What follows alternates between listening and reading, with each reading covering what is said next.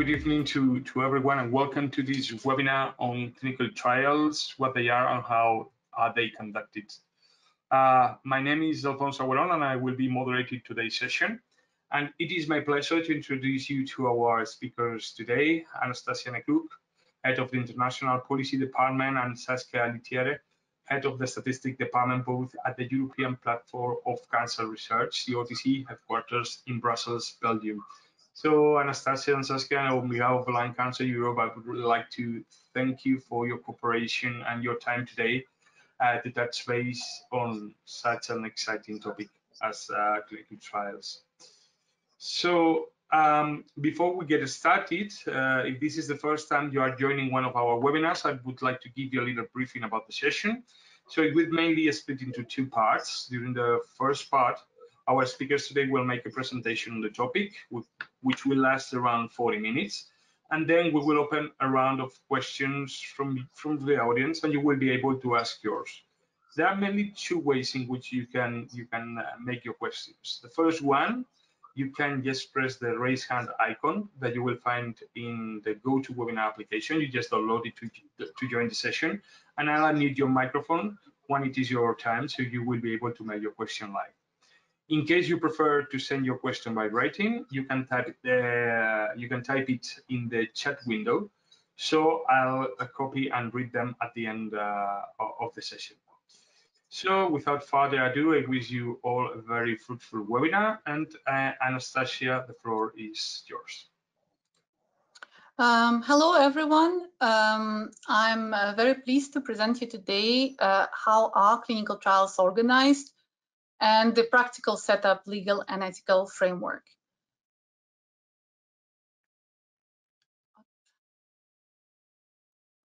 So first, I'll explain you how clinical trials are organized in the nutshell.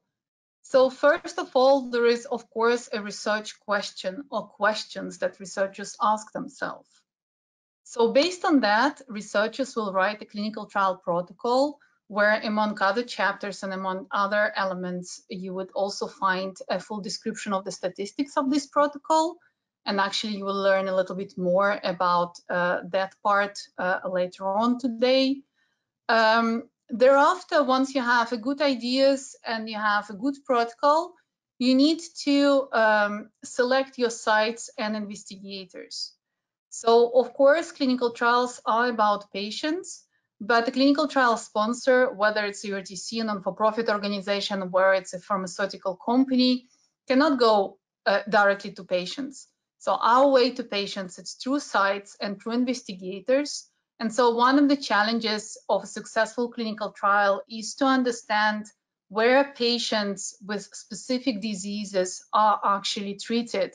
And for cancer clinical trials, it might be somehow a little bit easier, specifically for more complicated cancers. Patients will probably go to key cancer centers, which are easy to identify. But more and more cancers, specifically in early stages, are treated in local hospitals. And some conditions may even be treated, for instance, in elderly elderly homes. So it's not always easy to get access to those patients. And for a success of a clinical trial, we need to understand that we do have access to enough patients to be able to complete the project.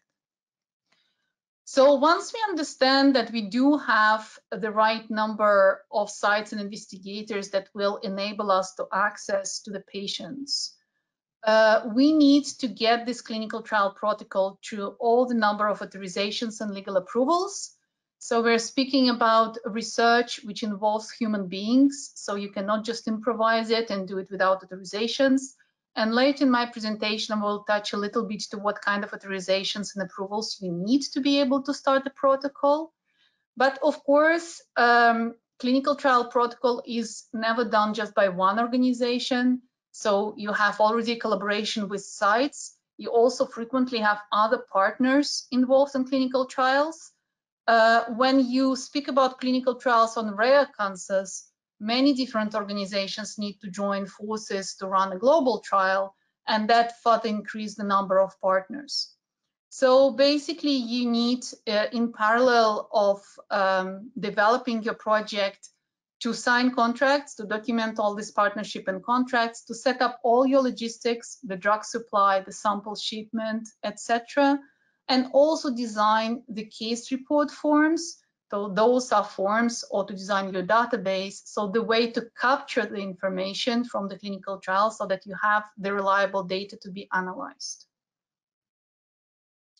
Once this is done, you can start selecting patients and start treating them, if it's a treatment protocol, as you described in your protocol. And of course, you collect your data, you check your data are accurate, and you validate the data in this way. And that also can involve on-site source data verification.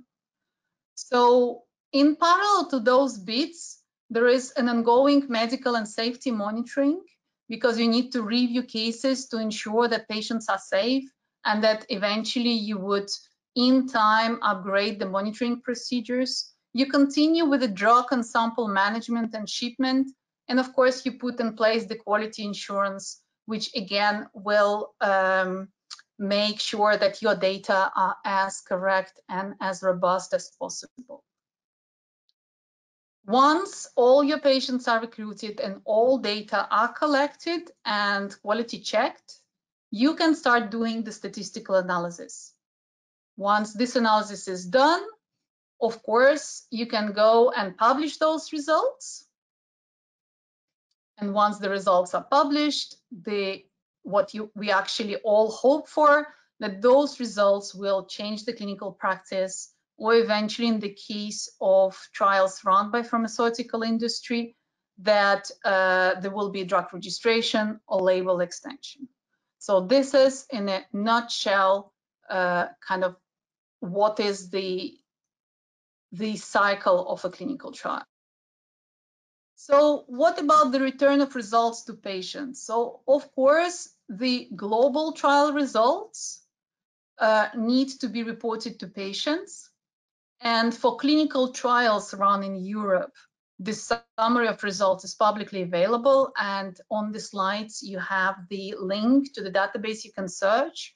So for all interventional research run with drugs in Europe, you can search this database, and if the trial is finished and the results are available, they will be uploaded in a certain format in this register.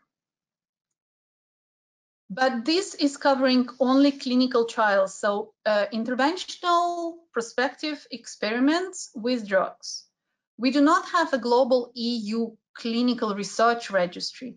So studies on surgery or on radiotherapy or retrospective research projects which will use already collected data or already collected samples to gain further knowledge, we don't have an EU registry for that.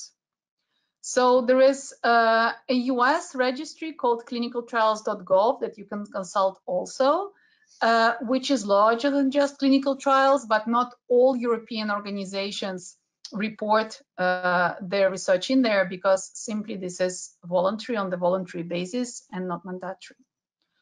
The LuCE summary of results, which would be much more useful for you because it's easier to understand, is mandatory soon. It's coming in the scope of the new clinical trial regulation, which shall be applicable within 1 or 2 years from now. And the LuCE summaries will be available through same European register that I already referred to. But of course, we are also interested to know what about the return to patients of their individual results. So many tests are done in the scope of clinical trials. Some tests are done locally, so they are part of the patient medical file at the hospital. But some of the tests and calculations are done centrally, so outside of the hospital. And so even the doctors can eventually not be directly in the possession of those results. So when we speak about the return to patients of individual results, we need to pay attention on which results, what results we are speaking about. So in terms of what EORTC does, we are feeding back to patients clinically relevant results. So why only clinical relevant? What if those results are not clinically relevant, and actually what it means? Well, imagine that nowadays we have a lot of sequencing in many projects, and sequencing will see that there is a mutation. But given the current level of knowledge, we don't always know what does it mean that there is a mutation. For some mutations, we don't even know if it's just a diversity or if it's really an abnormality. So basically, it's like seeing all these different colors and not understanding at all what does it mean clinically if you have a red color or a yellow color. So actually, it's not meaningful. This is why we do report clinically relevant results, so where we do understand what it actually means for the health of patients. Actionable, what does it mean, actionable? So some of the clinically relevant results, for instance, we know that this mutation corresponds to something we can describe, but there is nothing to be done around. For instance, there is no specific treatment and no specific medication or procedure that can help you to prevent something or to correct something. So basically, if we return automatically to patients all results, including those which are not actionable, so actually you will be asking the question to your doctor, so you think you can do nothing, which is very frustrating, and I guess not all patients wish to know something where they can not do anything about it, and doctors neither. So validated. So what it means if tests are not validated. So every test has a certain probability of being right. For instance, even when you do a simple blood count in your blood, so you receive the result which says you have that many red blood cells per volume of blood. The test that is doing it have a certain probability of being right and of being wrong. So of course, tests such as blood counts are very nicely validated these days. They're very precise. So you're pretty sure that the number you see is a realistic number. But tests which are still experimental are under validation. You actually don't even know your probability, and sometimes the probability can be very low that the test is accurate. So basically, giving the results of non-validated tests is the same as saying to you, well, I see this result, maybe it's true, but maybe not, and it's like 50-50. And for some of the types of results, that can be extremely stressful.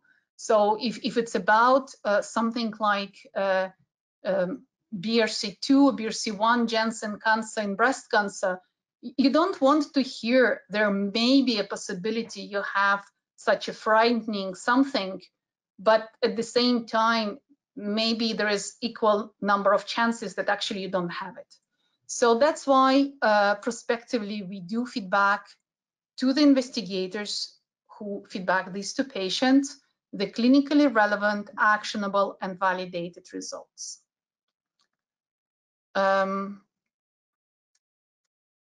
So being said so, all of those, whether they are clinically relevant or not, actionable or not, validated or not, those results are your personal data. So actually, you can request access to all those, but that would be usually upon request. And you can use the very recent GDPR to request the access to your data if you want to have them all. So now I'll summarize briefly the ethical and the legal framework applicable to clinical trials. So research involving humans is legislated in a very complicated way. You find guidelines and legislation on international level. You find another set of documents on the EU level, more on the national level, and in some countries even on a local level. So the legal framework is extremely complex, And I must say, for any clinical trial runner, and specifically for academic organizations, it's a real challenge to keep up to date and to understand and know all updates to all these legislations. So looking on the international guidelines and focusing on ethics, I'll give a very brief overview of different documents that constitute the current ethical framework. So it all started, if we take it historically, with awful experiences of the Second World War. And in reaction to that, the first kind of cornerstone of the modern ethics would be the Nuremberg Code that was issued by the US military court in 1947. Followed the Declaration of Geneva, and then, of course, sorry, I have some problems with my screen. Oops. And then, of course, the Universal Declaration of the Human Rights. And then the Convention for the Protection of Human Rights and Fundamental Freedoms. So those documents, though their titles are somehow similar, there has been issued by different entities in different geographical regions. And despite all these guidances and documents, of course, that didn't prevented an awful incident from happening. And many of you heard about the thalidomide case. Declaration of Helsinki appeared lately, shortly, but again, that didn't prevent another awful incident from happening. The ICH-GCP occurred, has been kind of issued the first time in '96 to harmonize the way the drugs are registered between different regions in the world. Oviedo Convention and its additional protocols, which currently constitute a very solid basis for the work of ethical committees in Europe. The WHO and SIAMS guidances, which are also ethical guidances. Again, it didn't prevent another incident from happening. Declaration of Helsinki has been updated. And again, we see some unfortunate cases. So I think the main message of that is that the piling up of regulation doesn't necessarily prevent incidents, very unfortunate incidents, from happening time to time, but it actually makes the life of those responsible for running clinical trials much more difficult to be sure that they comply with all of those. And within Europe, so if you want to learn more about the ethical framework, specifically in Europe, so you have a resource here, it's an e-learning, it's for free. It's a very good resource to learn and even to get certificates in ethics with different levels. So you can follow kind of introductory module 1, but you can go deeper and deeper in your knowledge. And of course, the guarants of the respect of the ethical framework are ethical committees in Europe. It's called for US institutional review boards, and so their work is very important. So more about ethical committees. Ethical committees ensure that medical experimentation and human research are carried out in the ethical manner. That's their primary purpose. Ethics is a national competence, so every country in Europe will set up its ethical committees in its own way. It's somehow similar, but at the same time, different ethical committees are composed and are functioning in a slightly different way. Their composition is similar. They are multidisciplinary and they include laypersons. But for instance, what is considered lay differs sensibly from one country to another. In some countries, you would find patient representatives to kind of represent the lay person. In some countries, a lay person can be a lawyer, and in some countries, it can be even a priest. So there are two main systems in the way the ethical committees are functioning. The centralized system, where one ethical committee will judge on one clinical trial, and collegial or local, where many ethical committees in the same country will review the same trial and will need to arrive to somehow consistent decision about this trial. So the examples of this can be Portugal, where you really have a truly centralized ethical committee. It's one for the whole country. But France has a very good system as well. In France, you have several ethical committees, but only one ethical committee will actually review one trial. And then the next trial can be reviewed by another ethical committee to share work. This system, the one that we see in France, is much better for the eventual appeals than a truly centralized one. And the collegial or local systems, well, Belgium is an example, Italy is another example. So the clinical trials has to be submitted to multiple ethical committees and they arrive to somehow a consensus, but this is usually quite tremendous and there are a lot of discussions and time spent in that. So biomedical research in Europe is regulated by different bodies. And I think it's important to understand specifically if you do want to impact the way the research is conducted in Europe. So if you try to plead your cause and you are speaking to the wrong entity, that it's not in the scope of their activities, then you miss your target. So the biomedical research is regulated by the Council of Europe and by the European Union. So if you don't know pretty much how Europe is functioning, so the Council of Europe has nothing to do with the European Union.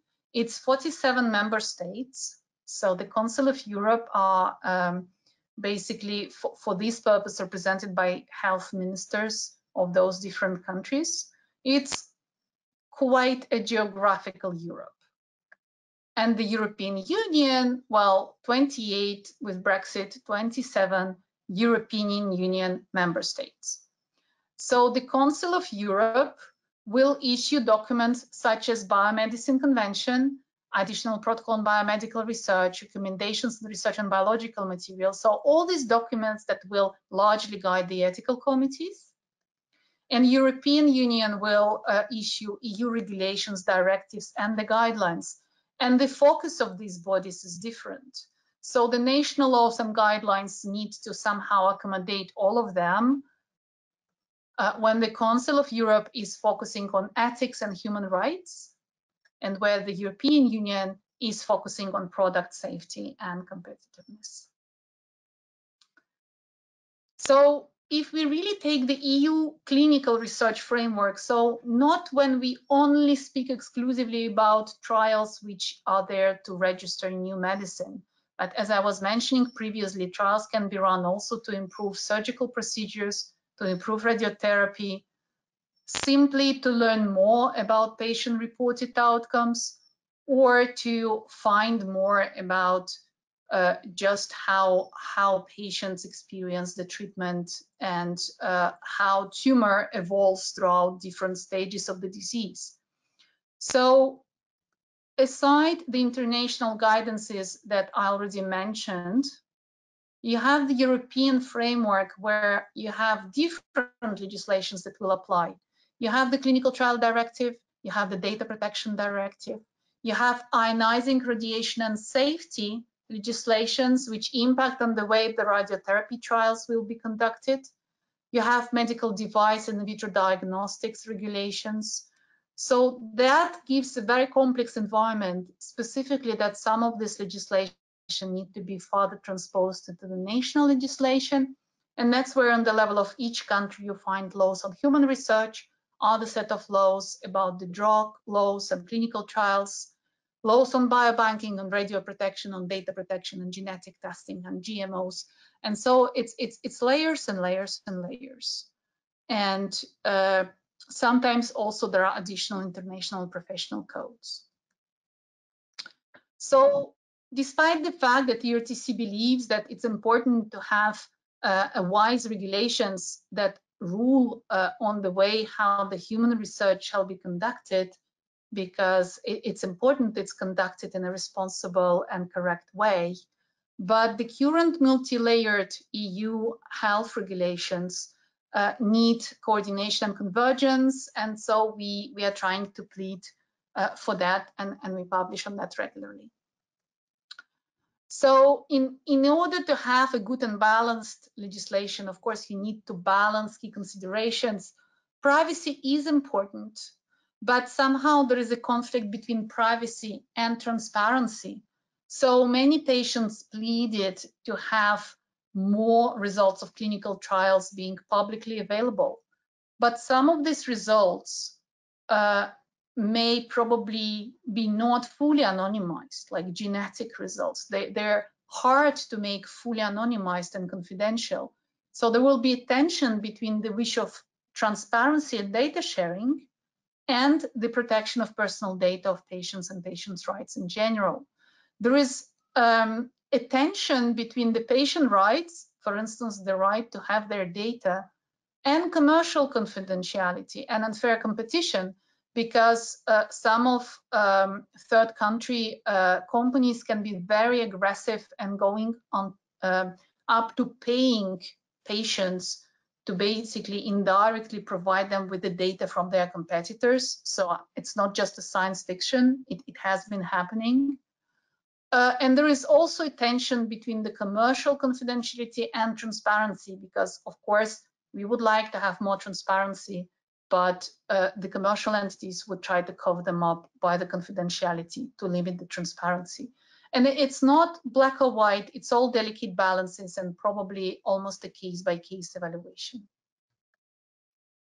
So lessons that we can learn from the last experiences of legislation development is that guidelines and legislation are essential to protect participants, but they need to avoid unnecessary administration, and somehow they need to be cost effective. Because again, with the example of transparency, transparency is very important, but if the work needed to ensure transparency increase the cost of the trial beyond reasonable, that needs to be monitored as well. So as with every additional step, there is a need to achieve a balance between the what you take out of it from what you input in it. So clinical trials require scientific knowledge, of course, and that's what most of people are thinking about at first. But nowadays, it's a very complex adventure, and it also requires a very specialized operational knowledge and legal expertise. And if you jump into a clinical trial not being prepared on the operational and legal side, then you will be starting a little bit like this nice ducky with a lot of chicken, where most of them will be lost in the middle of the way. And so coming back to the clinical trial terminology, you would not have a solid and reliable results. And so that again will just waste the effort and sacrifices of the patient that has been involved. And I think that was my last slide. Thank you very much. Thank you so much, Anastassia. So I think Saskia will make you the presenter now, if that's okay.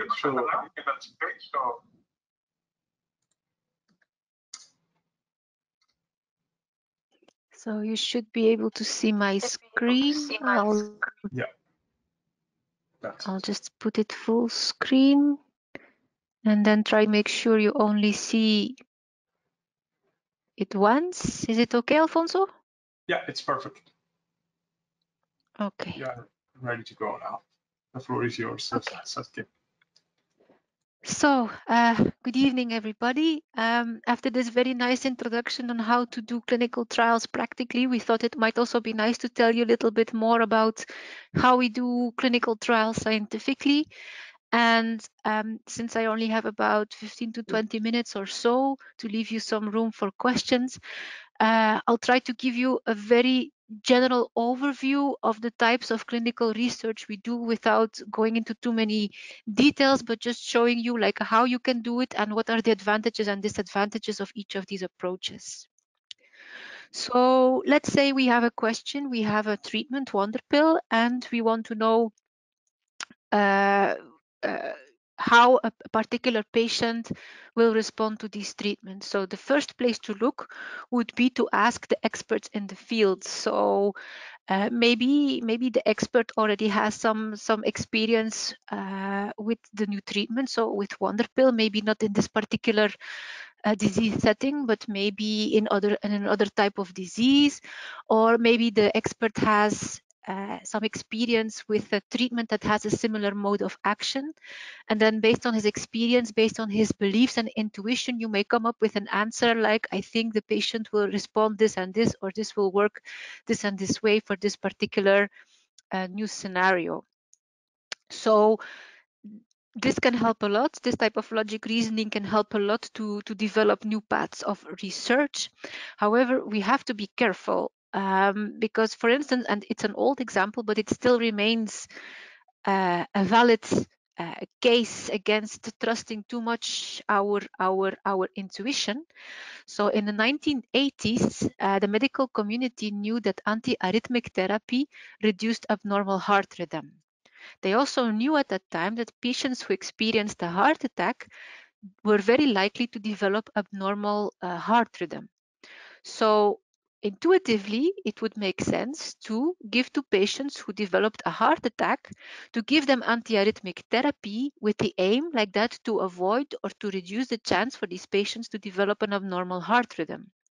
Intuitively, it makes sense. In practice, it was shown in 1989 with a randomized trial that it's actually increased the mortality in patients who experienced a heart attack.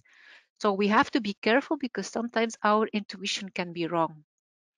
So how do we know if the wonder pill would work for our particular patient? Well, the easiest way to do it would be just to give the treatment to the patient. This gives some useful information on sorry, because this is covering part of my screen. Some useful information on symptoms and response to treatment of that particular patient. If you're dealing with a setting where it's a very rare disease, it may actually be the only information you may have just by trying it out, if you have a decent logic to try it out. But as you well know, each patient is unique. So if you just try it out in one patient, is what you're seeing, the symptoms and the response to treatment, is that normal? Or is your patient maybe a little bit unusual? So can we translate what we see in our one particular patient also to other patients with the same condition? So the only way to figure out that would be to consider a series of patients. For instance, let's say we look at all patients with a non-small cell lung cancer who are treated with Wonderpill in the last 2 years in Saint-Luc. Saint-Luc is a hospital that is just next door from the offices where I'm working right now. So you could have a look there, you could collect the information. This is what we call a retrospective series because we're going back in time and we're collecting data that is already available, and we can collect this data either from hospital records, so we can start to contact clinicians, for instance, and ask them to provide us with some summary data on their patients. We can go to registries that also have retrospective data, or we can extract this information that we need from existing trial databases. The advantage of this is that the information is already available, so there is no loss to follow up, which means, for instance, that if you need 100 patients to come to a conclusion, then you can actually look for information until you have 100 patients. And so this is quite quick to complete. It can be very important when you're dealing with a rare disease. So if you can collect information from different sources, it can be very useful to document what happens in these settings. Logistically, it's quite easy. So you just collect the data, and also pragmatically, from a cost perspective, it's also not very expensive. The downside of this is that, well, you really depend on the information that is out there. If you are interested, and that's, for instance, a limitation with some of the registries, if you are interested to see how patients with a certain mutation are responding to classical standard of treatment because the new drug is targeting that particular mutation, then if that mutation has never been collected in your patient population or in the historical data, then you have a problem because you won't have the data. There's also the time effect that can be of play. Sometimes you can go back 20, 30 years in time and find patients, but is their outcome or is the evolution of their disease still reflective of how patients would evolve today? Because standard of care may have changed, supportive care may have changed, the staging of disease may have changed. So is this still reflective, or is this really still accurately reflecting what is the information for today? It may also be very selected. Let's say you go to a hospital and you get all the information from patients who were treated by only one surgeon, for instance. Can we extract, or can we extrapolate what we learn from this data to all surgeons? Or on the other hand, if the data are very heterogeneous because we have different sources of data, for instance, different hospitals, or we're merging registries with hospitals or with other types of data, we don't necessarily have a control over how the treatment was given. So everybody follows their own standard practice. They decide based on their own standard practice on when to continue or stop a treatment or reduce a treatment. And we also don't have any control on how the outcome was assessed, how frequently it was assessed. And so, yeah, last but not least, this only is applicable if it's for treatments that are already being given in practice. I mean, if it's not already being used in practice, then this approach will not really help us. So alternatively, we could look at all patients with a non-small cell lung cancer who will be treated with Wonderpill in the next 2 years. Then we're talking about a prospective series of patients and a prospective data collection. It can be organized as a registry, like reflecting the standard practice, or it can also be organized in the context of a clinical trial where the intervention, so in this case Wonderpill, is pre-specified. It's explained how you're giving the treatment, at which doses, how you handle side effects that make it difficult to tolerate the treatment, and when you decide, for instance, on how to, ongoing of the treatment. So the advantage of such an approach is that you have a lot of control on the information that is being collected. You can decide which patients will receive the treatment, how they will receive the treatment, how frequently they will be followed, and on all the parameters that you are interested in to collect that will help you in your analysis. So this is a very focused, very targeted type of research. But it also means you have to wait for at least 2 years to find the patients, plus you need to wait for the information, the follow-up information to become available that will tell you whether the treatment is actually doing something. Also, as explained by Anastassia in the previous presentation, this can require approval from regulatory offices and also ethical committee approval. So this can require quite some administrative work. It becomes a bit more expensive because once you're asking patients to receive a certain treatment for your research, you'll likely be asked to either provide the treatment or pay for the cost of the treatment, as well as for any assessments that will be done that may be outside of standard practice.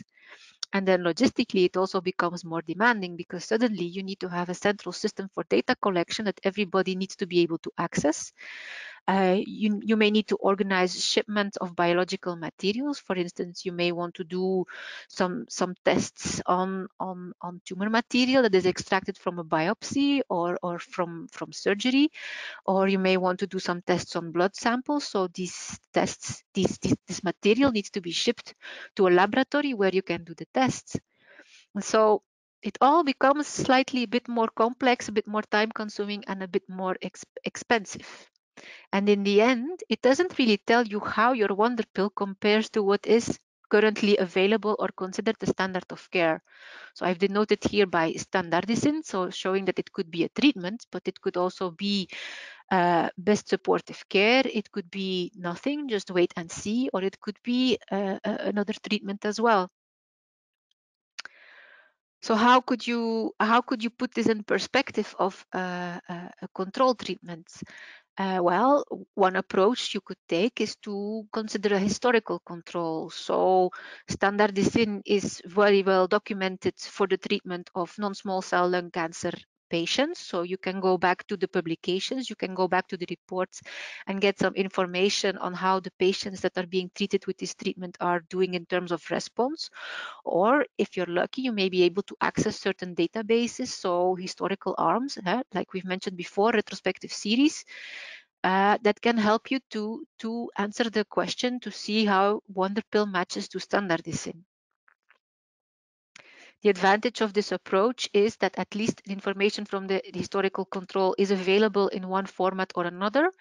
It does not require any additional patient commitment, so you don't need to add patients to the study that receive other types of treatments. And maybe if you are in a setting where the control arm or the standard of care is considered to have very little effect and maybe be very toxic, it might be even ethical to follow such an approach to avoid that you're exposing more patients to something that may not work or may have some very bad side effects. However, the same considerations that we had before with the retrospective series apply. I mean, you still want to make sure that the historical control is applicable. So is it still timely? Is it really the same population? Does the population have the same characteristics? Was the same staging system used? I mean, staging systems, they are updated on a quite regular basis. So is a certain, I don't know, stage 2 patient from 10, 15, 20 years ago, the same stage 2 patient you would see today? And then also, are the same imaging or diagnostic tools used for assessing the outcome? So it has some pros and some cons. So what you could do if you have access to individual patient data is you could try to do a matched control group. So you would say, I match each patient to a control patient with similar demographic and or disease characteristics. So hoping that at least if you see a difference between the group of patients that are treated with wonder pill and the group of patients that are treated with standardizing, for instance, in overall survival, you can attribute it to the treatment. Now, the tricky thing about this is, and let's take a hypothetical example. Let's say by chance, all the patients that received wonder pill are young patients, young, very healthy patients. Well, okay, that's a contradiction in word, but young patients. And maybe those patients who receive the standardizing by chance are more the elderly patients. How do you know that the overall survival difference you see in between the two treatment groups can be attributed to the treatment and is not just an effect of age, right? So that's the tricky part of this type of approach. So ideally, yes, it can be done retrospectively. You can even do a prospective collection or a prospective study where patients are receiving the standard treatment and you collect the information and you can match them. You can try to match them as good as possible so that the differences of the outcomes between the two groups cannot be attributed to something like as obvious as age. The only problem is that in the end, you do not really control who gets which treatment, and not all the confounding factors are as obvious as age. So there may be something at play that you have not recorded, and so once it's not recorded, it's very difficult to account for it in the analysis. So that's where we move to the randomized clinical trial, because then you're actually randomizing patients to receive either one of the two treatments. So it goes randomly. You don't know upfront who's going to receive what. Voila.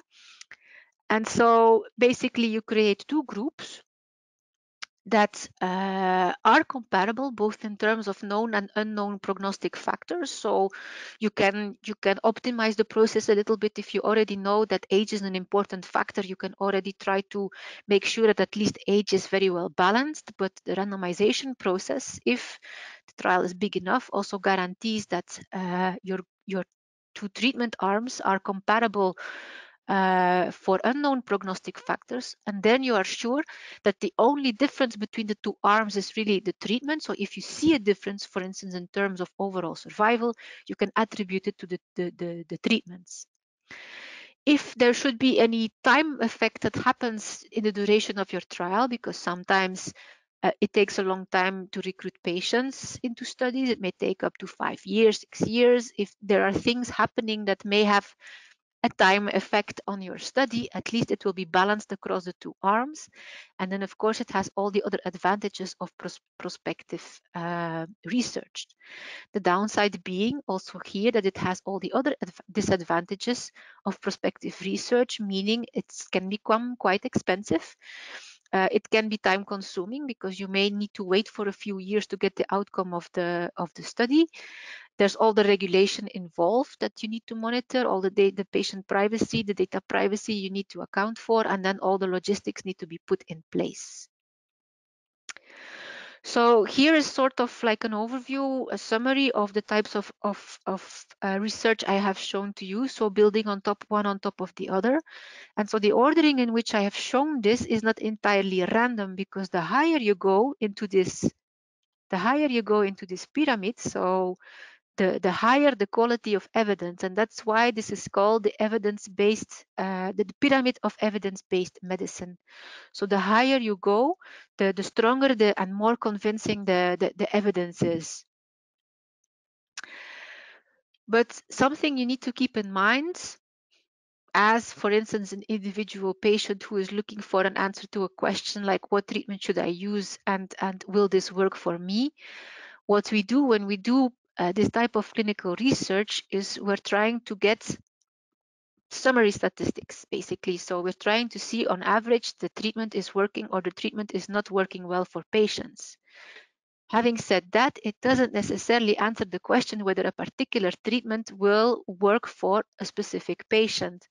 And this was experienced firsthand by Paul Kalaniti, who was a neurosurgeon who was diagnosed with lung cancer, and accounted for his story of how he became from a doctor, he became a patient in his book When Breath Becomes Air, where he mentioned that, yeah, you see all these curves, but the problem is you can't tell an individual patient where he or she is on this curve. So all of this clinical research can give a physician guidance, but in the end, he still needs to take a decision whether to actually give a patient a particular treatment or not. So this is really, in a nutshell, a little bit how we do clinical research. If you want to know a bit more about doing clinical research on cancer, or more generally, these are two books that I can recommend heartily. So for instance, The Emperor of All Maladies, if you haven't read it, it's a biography of cancer, and it actually gives a history of cancer, how it was in the old Egyptian times, up to how it evolved over time, and also how the clinical research evolved on looking for treatments for cancer. And it's a very accessible book. It's a very nice book to read. It reads very well, and I highly recommend it to everybody, even if you don't have a specific scientific background. It's really accessible. And there's also the book of Ben Goldacre on bad science, which gives an informative overview of how to do good clinical research by showing examples of how not to do it. And it also gives a bit of general medical context. We also have here a link to our EORTC Patient Days video. So we had this conference earlier this year before everything shut down due to the COVID crisis. So some of these presentations have been recorded and they are available through this link. And of course, there's also the European Patients Academy website, where you can find a lot more information on the practical aspects of like the scientific, the statistical aspects of doing clinical research.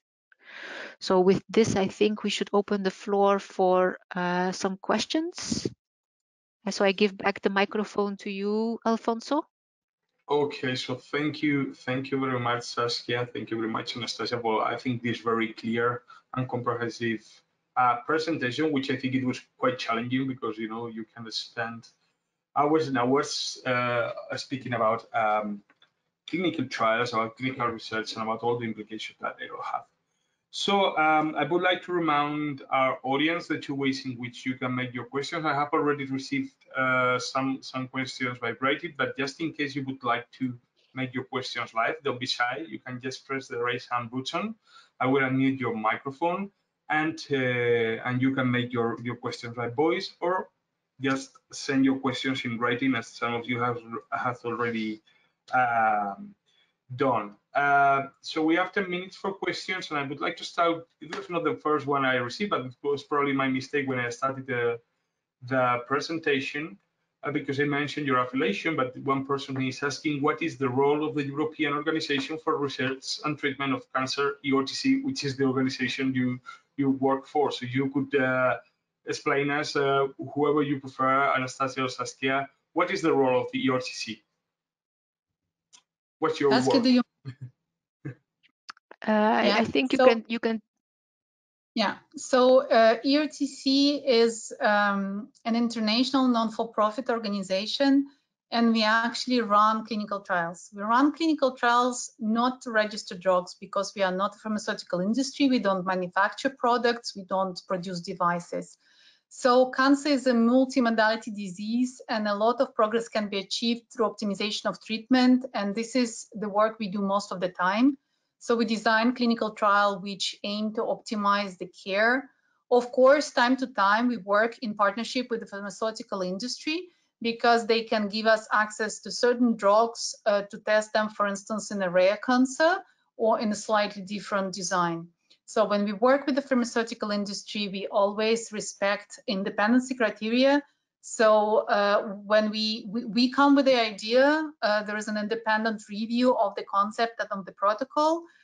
We manage the data, so if they have access to the data, it's only at the end of the research, and we make the first publication, so the research is done independently as possible, and we also like to control the biological material so that industry cannot prevent us to do more research on it. So that's what we are, and we have members in all different European countries. They are doctors and hospitals, and we run different clinical trials, not only in lung cancer, but including many other different types of cancer. So Saskia, if you want to add anything. No, I think that's pretty much it. Maybe just to add that our general director is also actively talking a lot to the European representatives, trying to streamline a little bit research. But I think you know more about that than I do. I don't know if you'd want to mention that. Yes, and also the fact that we develop methodologies, and this is more your aspect. So the way, the way doctors actually will evaluate the disease that can be used in a reliable way in clinical trials. Great, thanks for your answer.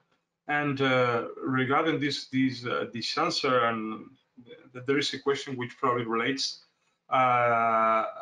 which comes from one of our attendees, which says that every time there's a growing evidence about the value of patient involvement in clinical research, provided insight about exclusion and inclusion criteria, patient-reported outcomes, protocols, quality of life. But he says that, however, the involvement is still very limited. So what is your opinion about the main barriers to get a more effective involvement of patients and patient organizations in clinical research? Yeah, so we have quite some history of patient involvement, and we all our concepts are reviewed by patients and patient information sheets, and we have a patient panel that started recently and advises on all many elements. So the main barriers are where to find patients. It's really difficult to find patients who are able to invest enough time in this type of involvement. In a way which is diversified. So we have a lot of experts that work with us, and most of them are from Belgium, Netherlands, UK, and France. Majority are from UK. It's very difficult to find patient representatives from Southern and Eastern Europe. And as more clinical trial runners or researchers want to involve patients, more challenging it will become, because already now when we contact certain of experts we know, they tell us they're too busy to accept new roles and new missions. So the selection and where to find those people and how to maintain their training and which level of training for which, so this is a barrier. So the sustainability is a barrier, because it's not because you found them once that will last forever. Some patients unfortunately will recur, their illness will come back. Some others will just go to something else in their life. They will just do it for some time being and then will pass to something else. So actually this selection and this maintenance and training is a permanent process, sustainability. And then also the sustainability in terms of how to compensate patients. So industry has a lot of discussions about a kind of fair compensation. We are speaking money, but for the academic researchers, this is barely feasible. We already don't have enough money to run research. So like, what are the means to basically say thank you to people having investing their time? This is also, and that kind of joins the sustainability barrier. It's a part of it. And the last one is the scalability. So that again goes to the capacity to put timelines, capacity to build process. We are very, like clinical research is a very regulated field and very verified and inspected field. So if we say that all our concepts are reviewed by patient representatives, we put it in our procedure and it needs to happen 100% of time. And if it's not happening once because we're in Sabah and the experts went on holiday, we need to have a plan B. So this scalability, so from ad hoc involvement for key projects to put it in place, all activities, that's a challenge. And so the one needs to go step by step. And frankly, sometimes doctors just don't know how to approach patients. They know how to speak to their patients. They don't know how to involve patients in research. Hopefully we will get there smoothly and increasingly in the future. But that was a good explanation, Anastassia. Okay, next question is about investigator-initiated studies. One of our attendees mentioned that she has heard about investigator-initiated studies in the past, and she asked whether do they differ a lot from other types of studies or trials, and what are the pros and cons? So investigator-initiated trials are basically the same as, they follow the same rules as all the research. So they have to follow all the legislation. They have to follow all the rules of the rules of the game. So in that sense, there should not be a difference between investigator-initiated trials and for instance, fully company-sponsored trials. The only difference that you might have is, of course, the level of money that is involved. So, but apart from that, at least from my perspective, I think there shouldn't be a difference. Yeah, and the trials the EORTC does, technically, they are investigator-initiated trials. Yes. Because usually investigator-initiated trials is described in opposition to the industry-driven trials.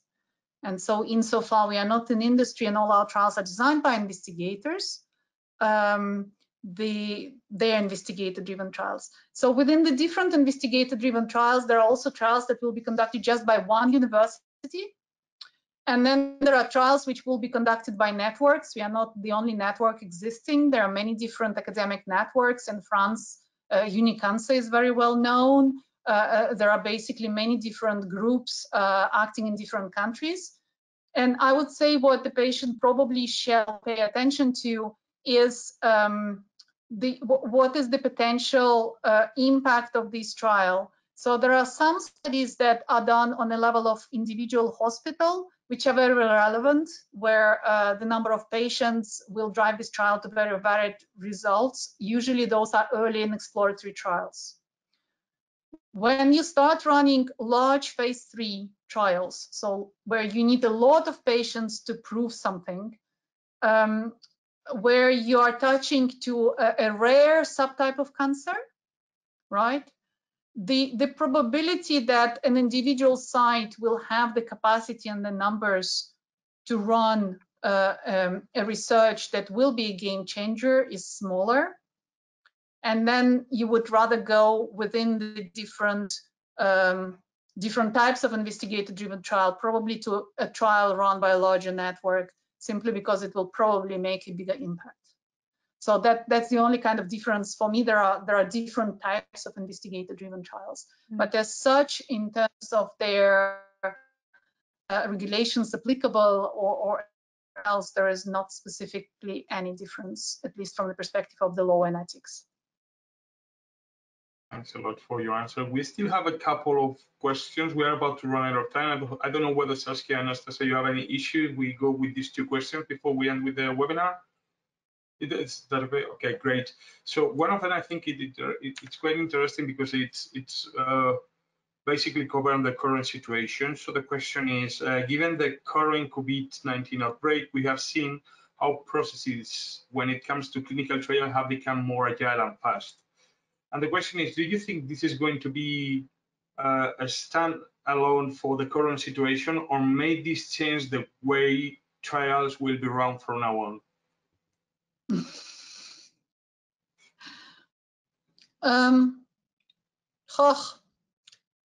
I think we found a lot of interesting elements where certain barriers and certain heaviness of procedures can be alleviated in a way that doesn't put patients in danger.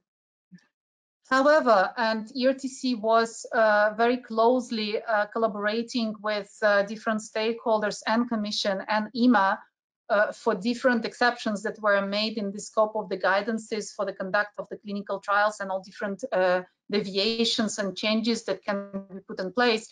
And they're all saying, once the crisis is over, these specific arrangements are over as well. So yes, for sure, all stakeholders will, summarize the lessons learned, and they will try thereafter to go to the authorities saying if it worked in the crisis, and if we don't see any reason not to continue it, let's just continue it. But that will require some work, because all different guidances that they made a priori are supposed to be over when the crisis is officially over. And there I must say, if patient organizations saw some elements which they find interesting and practical and useful, it would be extremely interesting that they voice it out to stakeholders and to politicians, to both. Because I personally would be quite interested to learn what patients found as a good kind of streamline in this whole thing. The other thing that we also noticed, if I may add, that this is more from the scientific output perspective, is that there was a lot of pressure during this period to produce results quite fast. So there was a rush to do studies and to present publications and to share results with the community. And what we have also seen is quite a high number of publications being retracted. So things have been pushed to happen so fast that certain considerations or certain rigorousness of checking the evidence that we normally do when we have peer-reviewed research being published wasn't done. So in an effort to publish fast. So I think we also need to balance this in the context of trying, on the one hand, to get research and treatments to the patients fast, but also to make sure that we don't lose in the quality of the data that is being published. Thanks a lot for your kind response. So we're going with the last one. It's not exactly a question, even though I will make a question. It's more understanding from one of the attendees saying that cross-border clinical trials are not possible as long as there is a risk for the coronavirus. And she says that when designing clinical trials, please remember all over Europe there are patients who have no access to new medications. When planning the trial sites, Northern and Eastern Europe should not be forgotten. And yeah, I would like to ask this question because this has been a conversation within the patient community for quite a while. Whether you can explain why usually certain countries like Eastern European countries, some Scandinavian countries are less likely to have a bigger number of clinical trials compared to other countries, mainly the 5 big EU or right now the 4 big EU plus UK. What's the reason of that certain European countries have more clinical trials running compared to some others in certain European areas? Yeah, so I'll try to cover it fast because it's definitely multifactorial. So there is a difference in the complexity of the legal framework. So there are countries which are slower and more difficult to open. So when a researcher, specifically the industry, will be under the time pressure, because for them the time is definitely money, they'll go for countries where it's quicker and easier. The other element is that more countries you have, more expensive the trial gets. So if you can get all your patients in a reasonable time frame from 3 countries, let's take Germany, UK, and France, which are the usual suspects in there. That will be sensibly cheaper than if you open 10 European countries. So you will spend more time opening sites, and this is coming from the heterogeneity of the Europe. So more European legislation will become streamlined and centralized and everything. This barrier will disappear little by little. But it will have a limitation, because you cannot open in all possible sites. You need somehow to limit, because otherwise it becomes just uncontrollable. So there is this element, these 2 elements, I must say. Also the size of the country. And so also this is specifically like small Eastern European countries. Again, it's coming to the potential of recruitment in a short time frame.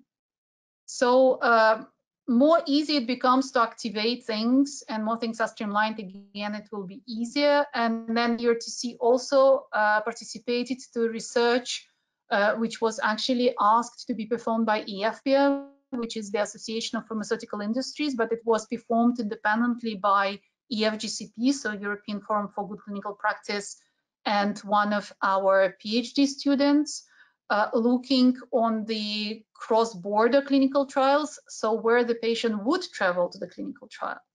And though we think it's not practical for patients, and of course the clinical trial shall first come to the patient, but you can imagine that for certain types of clinical trials, you cannot possibly open it everywhere.